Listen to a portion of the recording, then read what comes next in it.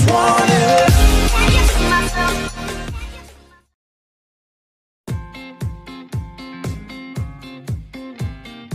Hi guys, welcome to Tech Engineer. நான் உங்கள் Siva. So today we are going to discuss about GSM based village motor pump control அப்படின்ற ஒரு project பற்றி தான் பார்க்க போகிறோம். ஸோ இந்த ப்ராஜெக்ட் நம்ம ஏன் சூஸ் பண்ணோம் அப்படின்னா, ஸோ நம்மளுடைய அக்ரிகல்ச்சர் லேண்டும் ஹவுஸும் பார்த்திங்க அப்படின்னா தூரமாக இருக்குது. ஸோ தூரமாக இருக்கும்போது நம்ம டெய்லி போய்ட்டு மோட்டாரை வந்து ஆன் பண்ணி ஒரு அக்ரிகல்ச்சருக்கு வாட்டர் சப்ளை பண்ணுறதுங்கிறது ரொம்ப டிஃபிகல்ட் இல்லையா?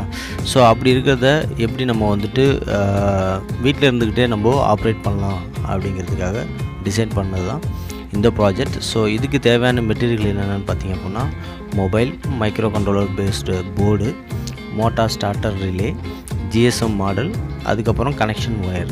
ஓகே, ஸோ இது எல்லாமே வந்து நமக்கு தேவைப்படுது. ஸோ ஃபஸ்ட்டு பார்த்திங்க அப்படின்னா, மொபைல் சூஸ் பண்ணுற மொபைல் வந்து எப்படி இருக்கணும் அப்படின்னா, நல்லா ஒர்க் ஆகணும். அதில் வந்துட்டு எஸ்எம்எஸ் ரிசீவிங் அண்டு சென்டிங்க்கு வந்துட்டு டவர் இருக்க மாதிரி இருக்கணும். ஸ்டெப் 2 பார்த்திங்க அப்படின்னா, GSM model with sim card வந்து ஆக்டிவேஷன் சிம் கார்டு வந்து தேவை. ஸோ ஸ்டெப் 3 பார்த்திங்க அப்படின்னா, கண்ட்ரோலர் போர்டு, அதுக்கான சாஃப்ட்வேர், அதுக்கு ப்ரோக்ராமிங் எழுதி நம்ம அப்லோட் பண்ணணும். ஸோ ஸ்டெப் 4 பார்த்திங்க அப்படின்னா, ரிலே போர்டு, இது வந்துட்டு ஆக்டிவேட் பண்ணணும், மோட்டாருக்கு வந்துட்டு ஆக்டிவேட் பண்ணணும்.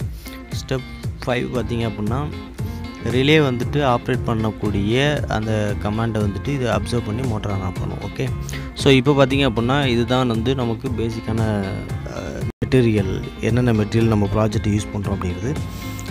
ஓகே, ஸோ ஃபஸ்ட்டு ஒன்று பார்த்திங்க அப்படின்னா மொபைல், அடுத்த ஒன்று பார்த்திங்கன்னா ஜிஎஸ்எம் மாடல், சென்டரில் இருக்கிறது பார்த்திங்க அப்படின்னா மைக்ரோ கண்ட்ரோலர் போர்டு, அதுக்கு மேலே இருக்கிறது பார்த்திங்க அப்படின்னா ரிலே போர்டு, ஸோ அதுக்கு கீழே இருக்கிறது ப்ரொடக்டிவ் ரிலே, மோட்டாரோடைய ஸ்டார்டரில் இருக்குது, ஸோ கீழே இருக்கிறது பம்பு.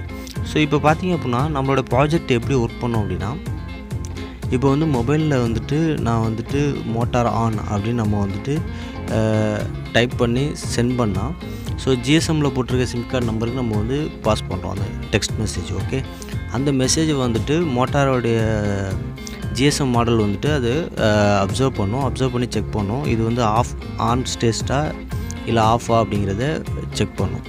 அதுக்கப்புறம் அதுக்கான கண்ட்ரோலருக்கு வந்துட்டு சிக்னல் வந்து பாஸ் பண்ணும்.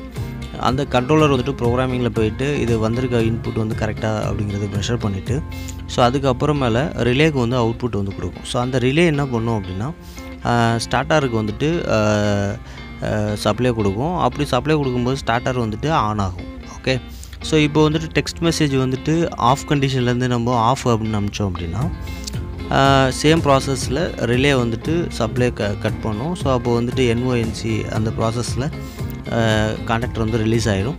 ஸோ அப்போ மோட்டார் வந்து ஆஃப் ஆகிரும். ஸோ நீங்கள் வீட்டில் இருந்துக்கிட்டே அக்ரிகல்ச்சர் வந்துட்டு டெவலப் பண்ணுறதுக்கு இது ரொம்பவே யூஸ்ஃபுல்லாக இருக்கும் இந்த ப்ராஜெக்ட்.